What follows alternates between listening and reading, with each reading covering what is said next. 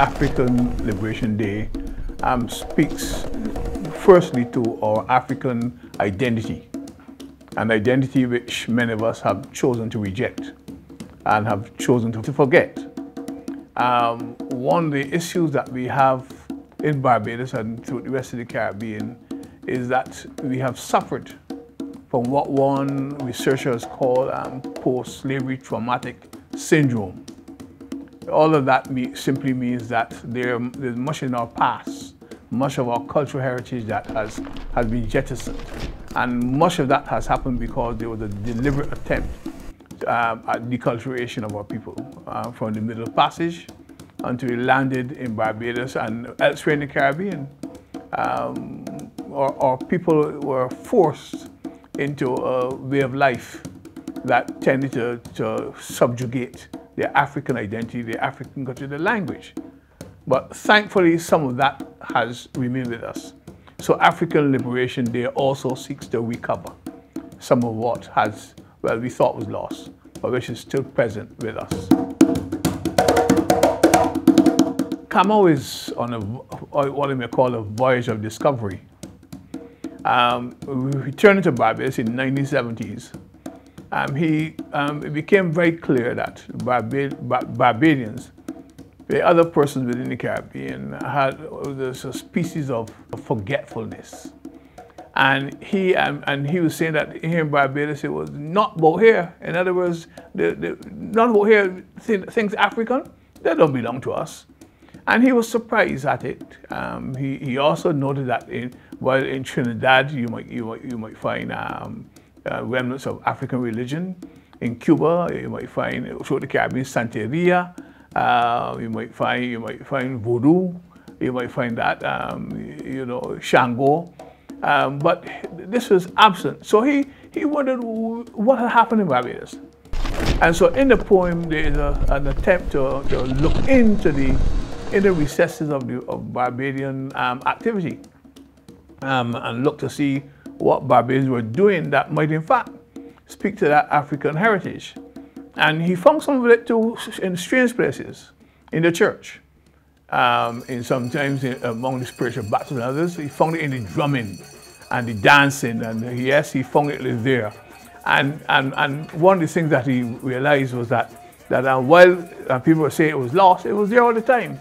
And to some extent, that the poem is a long discussion about where you can find these things. When I sit down and think about it, in this African Liberation Day is really designed to bring us back to where we ought to be, to respect where our forefathers came from, and to get rid of this denial. It's time that we get to that point. African Liberation Day is what we call the perfectly placed occasion to help us to come back to ourselves. When I returned to Barbados in 1972, it was my Annus Mirabilis of Carifesta and Odale and Mother Poem. The beautiful large wooden upstairs Ogun house with its upper story veranda jutting out into the shack tree where Adam first met Essie. And by the way, she was not tight-tongued. She, touching him softly out in the spangled darkness, was, as I say, in ruin.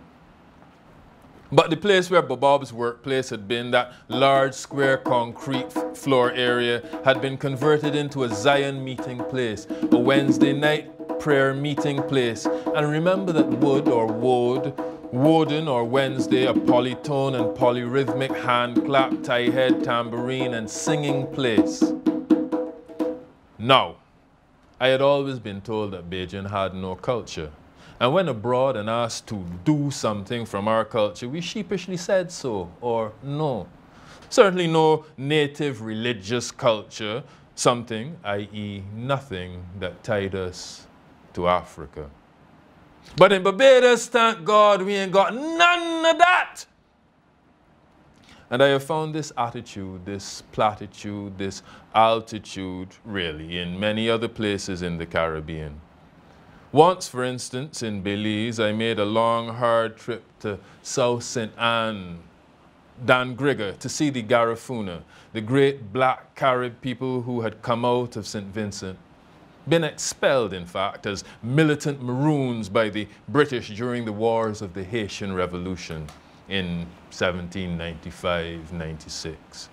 And I had asked to see how and where they worship, and of course they were all ordinary and Christian like everybody else, and therefore worship no different from anybody else in church or chapel, tabernacle. Garifuna being, in this sense, they wanted me to think, in no way different from anybody else. It's only when I persist and ask to see the drums and the people whisper checking me out and go off to speak to somebody else, etc., etc., you know how it goes, that eventually I am brought to their kinda or kunda, their place of drums, a round gold straw benab somewhere out in the bush where their drums and dreams not only are, but were carefully covered and clearly very well cared for, etc., etc., etc. And soon, let me put it this way, there was one person and then several, and soon there was a slow, sudden relaxation among those who were all gathered together in that place, and they were laughing and talking and beating drum, and people were dancing, and there was the fine spray of ritual, ichor, adugu. It was as if all those black Carib Christians had become Garifuna Nation again, since they have unsubmerged themselves and are giving me the greatest privilege of seeing them, since in seeing them I realized now I was learning myself, ourselves. But at first they had denied it. Too many hundred years, you see, of insult, neglect, deculturation, apparent deculturation, have so corrupted us that we are ashamed to face our face, admit ourselves even unto our very selves, especially since these things have not been accepted by Government House. Present company, of course, accepted. And so, I'd been told that there was nothing in Barbados that could be similar to Shango or Kumino or Candomblé, though right here in my great-grand-uncle Dogu's musical house falling to pieces, the little carpenter shop section of it was alight with gas-light flambeau and the shattering tambourine movement inside there worshipping their Wednesday night sun-sum and their hand-clap boomba and clap-hand voices. And at some stage, I become aware that there has been what I can only call an alteration of consciousness within that place. This place, they, me, we. It was all as if the world I knew didn't know, more and more of the world that I knew didn't know was getting involved, slowly turning all the pebbles and shells I had ever walked on, all the music I had ever heard, all altering as I listen, from being Bajan into something other, something else, and nearer, better known than we had ever known before. So me thing, forgotten, yes, and far and further on, and farther, yes, and making new, and making you. Locomotive engine. So come quick, cattle train, lick the long rails, choo-choo, Chattanooga pick the long trail down to town. Come, bugle train.